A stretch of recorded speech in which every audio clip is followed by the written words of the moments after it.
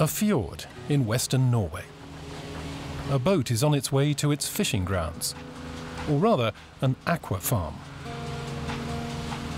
Each one of these gigantic enclosures, called pens, contains around 200,000 salmon.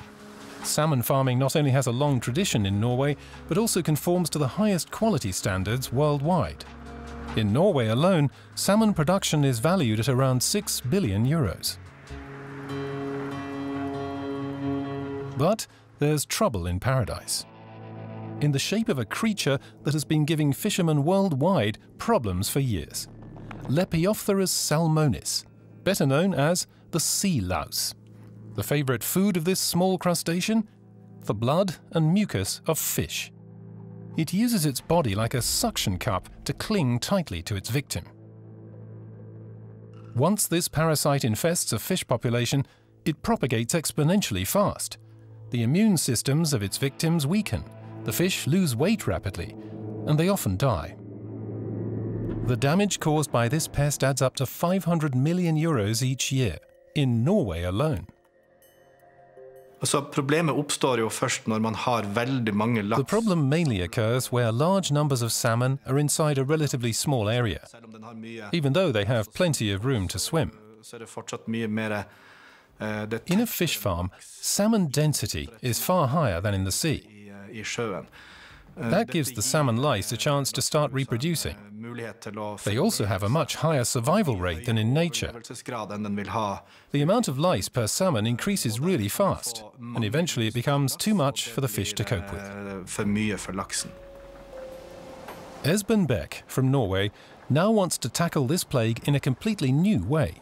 When seen from above, the technology looks a bit like a kind of high-tech submersible pump, but it's about to put all previous pest control methods firmly in the shade. There are various different methods at the moment, and most require the salmon to be handled. That is, they're starved for a few days before the net is lifted and the salmon are pumped, either onto a boat or a barge. And then they undergo different treatments. They can be rinsed, or treated with hot water, or soaked in hydrogen peroxide. But all these methods involve handling, and that is hugely stressful for salmon. In fact, it's the biggest problem with the methods that exist today.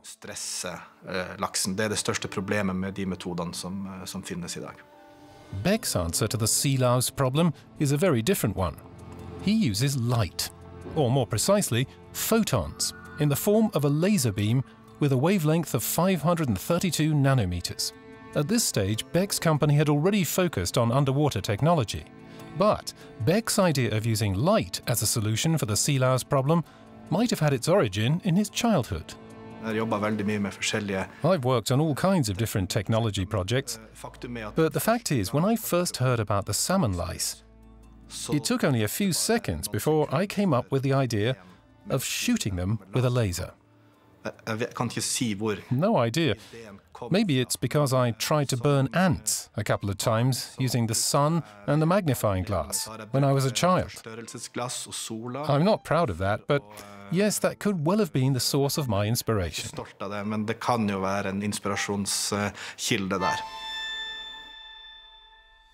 His idea with the laser also works underwater.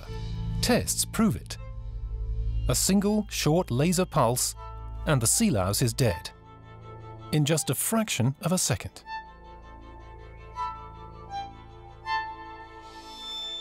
We knew that by using a green laser beam, we could transport this energy through water as well. And I'd also worked on projects involving the use of machine vision for medical diagnostics. Then came smartphones, which suddenly featured face detection and similar technologies. And I realized that machines can see everything, including sea lice. So if we managed to direct a laser beam at the precise location of a sea louse, it's clear that it won't survive. A search into patent databases made it very clear to Beck that nobody had yet come up with the idea. So Beck started developing plans for a unique underwater robot. Firstly on the computer and in the lab, and then on paper as well. He also knew he should protect his invention with a patent as quickly as possible. And this is what Beck envisioned: his laser-wielding robot, Stingray. Suspended from cables, it can move around inside the pens to wherever the fish density is greatest. A stereo camera system scans each salmon as it swims by. Image recognition, combined with artificial intelligence, spots each sea louse on a fish's body, triggering a laser pulse in an instant.